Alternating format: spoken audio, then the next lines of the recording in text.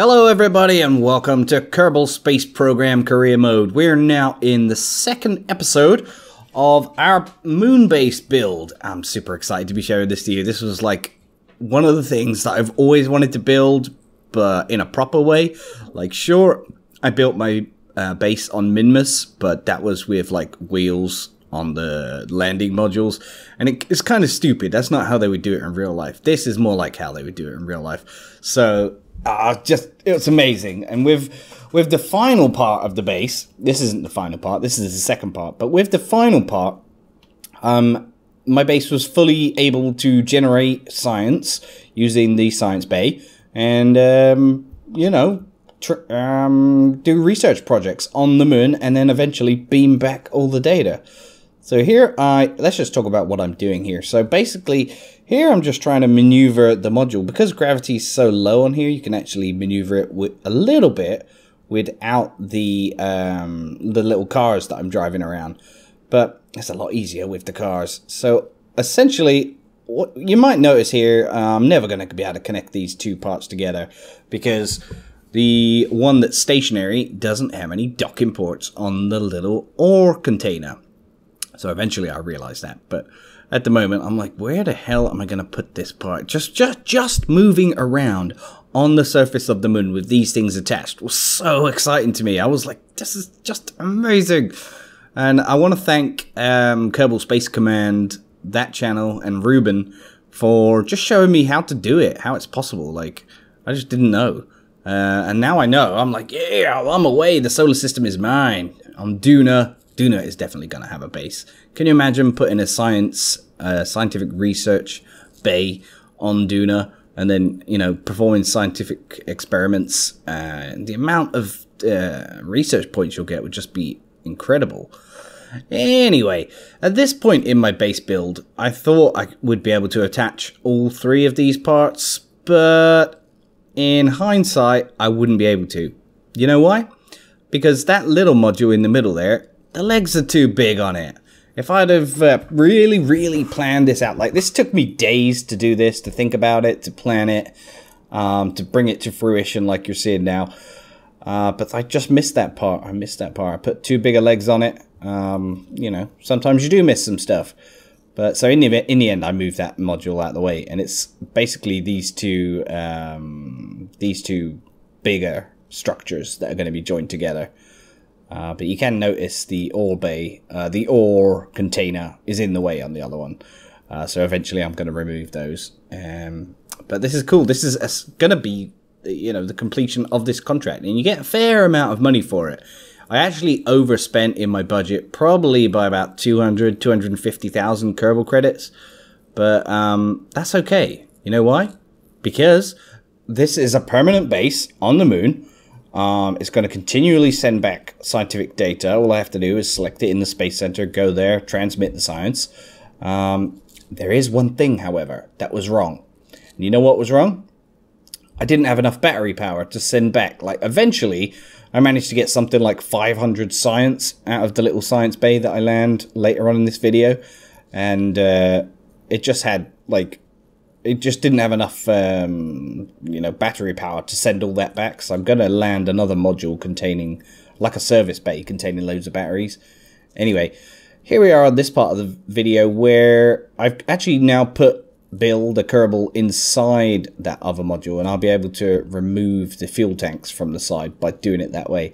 Unfortunately, that part doesn't have a remote guidance unit, so you do need to put a Kerbal in there or connect it to these cars in order to remove those fuel tanks. So here you go. Now I'm removing them, and it's as simple as that. But, you know, if you had all of these landing modules with remote guidance units on it, it would be a bit easier. So as you do these things, you learn so much, and it will make building a base on Duna that much easier.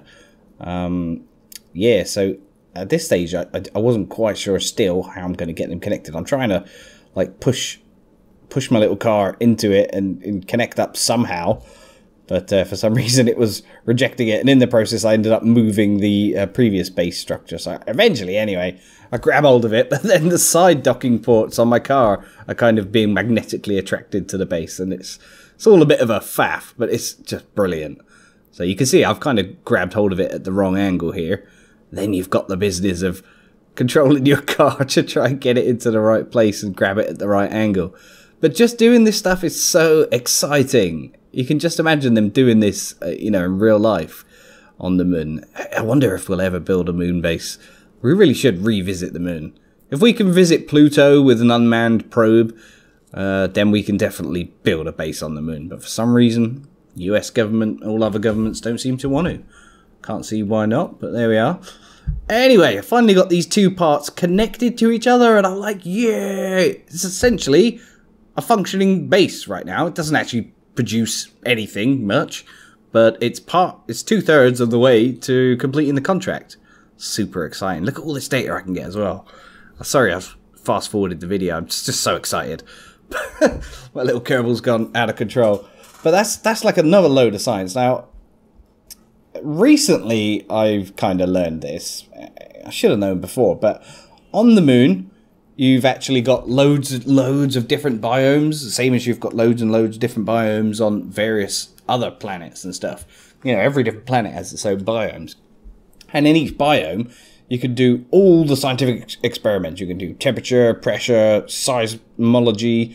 You can do surface samples and EVA reports. There's so much science to get just on the moon. So if I started my career again, I would probably concentrate more on the moon and Minmus rather than exploring all the outer planets as early as I have done. Nonetheless, I keep getting sidetracked here.